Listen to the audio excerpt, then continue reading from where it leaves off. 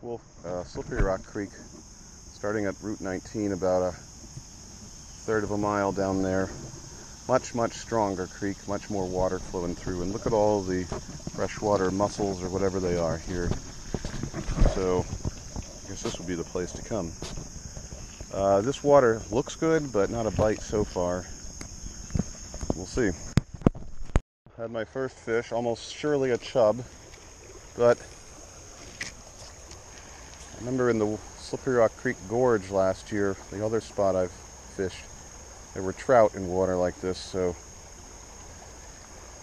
I have a hunch I will be catching more trout today than smallmouth, not to mention chubs, of course. This stretch looks wonderful in many ways, and it's probably deep. I'll bet you this is like what I saw a lot in last year, probably carp here and no smallies or trout. But I've got to try. Over if I can get it to those roots without getting tangled. I'm sure it's just a chub, but I actually got something. Oh! This medium rod is hard. Is by far the biggest frog I have seen. Let's see if I can make him hop so you can see him. Come on, buddy. He's actually green too. Usually the ones in Wolf Creek are about an inch long. There's something swimming away from there, so maybe I've been casting to the wrong side. Well, I got something. I think it's a smallie, yeah. And on this medium action rod, even a little guy like this puts a tiny bit of a bend. Alright. So there must be some smallies in here, but hopefully bigger ones.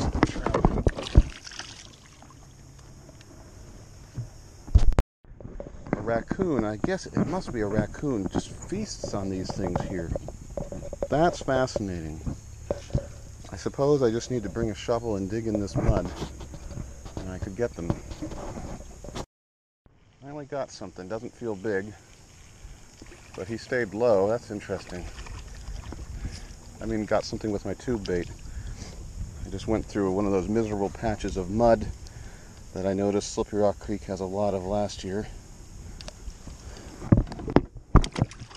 But I'm suspecting there are big ones over there. A better one. I have to remember to pause enough to let the stuff sink. Oh, this guy's actually good. Because usually, if I don't get a hit, oh, he's strong. He might be worth weighing, actually. Yeah, I think you are. Oh!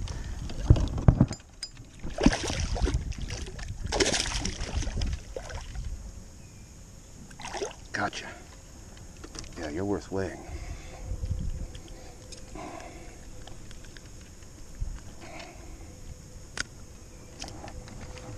All right. Come on.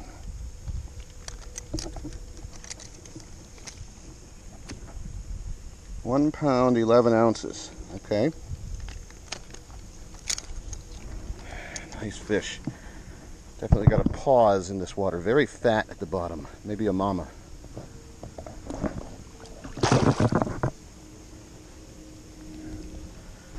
So I finally found a smallmouth spot here, and it's deep enough that I really have to let it sink at times. That's the trick. The turkey.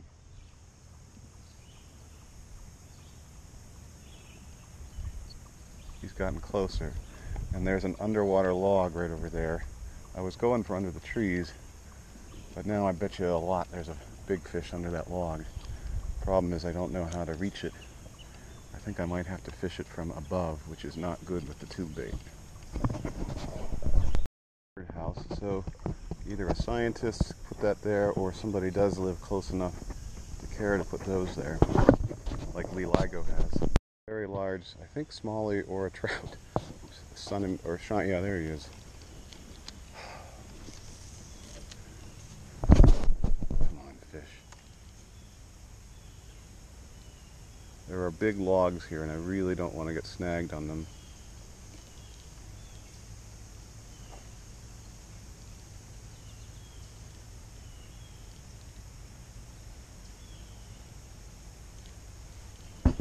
I dart out from his hiding spot, which I think is the log there, and miss the spoon. It's interesting that the spoon does seem to catch smallies in Slippery Rock Creek. I mean, I caught another one on it in Wolf Creek yesterday. That was my second ever. But I've already caught a couple on it here and missed one there. Come on, big one. No little one, big boy.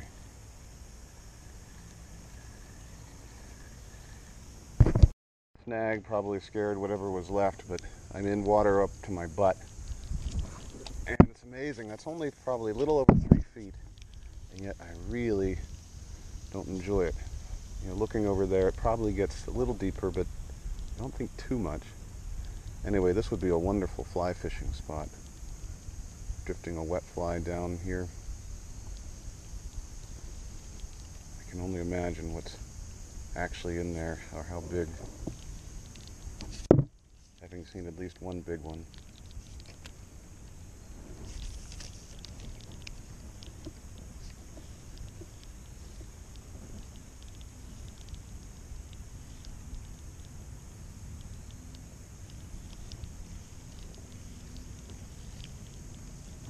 Oh well.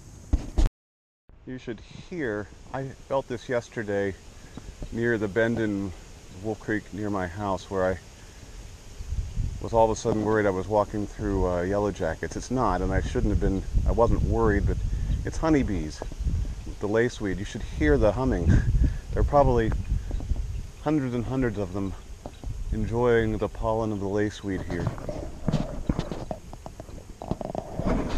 To admit that laceweed smells wonderful when it blossoms, as much as I hate the plant. It's sweet. If honey tastes that good, it would be worth having some colonies around here. Alright, so here, there's an underwater log over there, plus that. Surely there are a couple smallies here. Surely trout territory along here. Nothing so far, but using the spoon. This little guy hit it like a ton of bricks. Just like a good smallie does. I'll get you safe.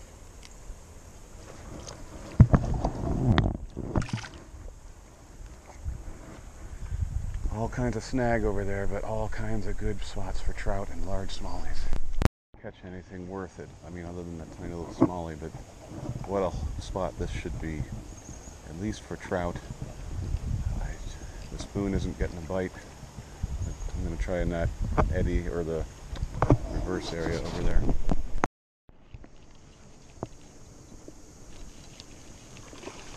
Oh boy. This is a big one.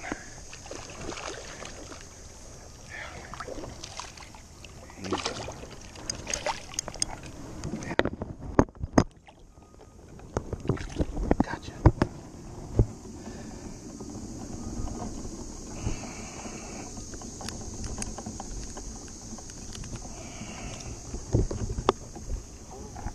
Wow. Let's see how much you weigh, buddy. I hope the video camera shows.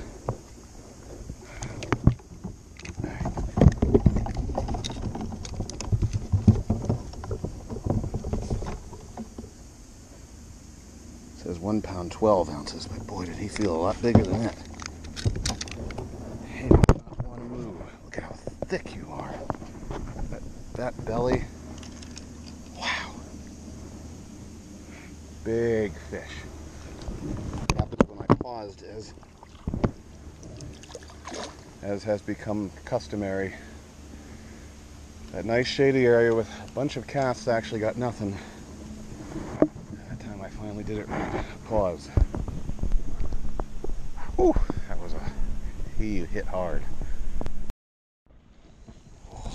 Wow.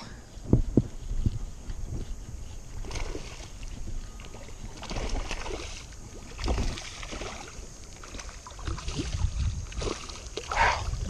This boy's big as well. Yeah, I got you.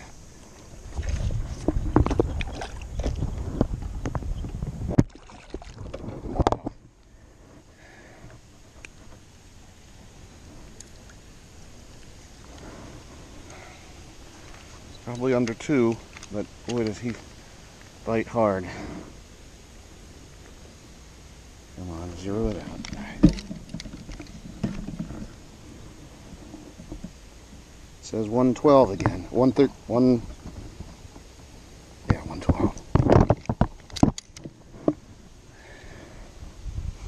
Another fat big guy. Wow. Gorgeous.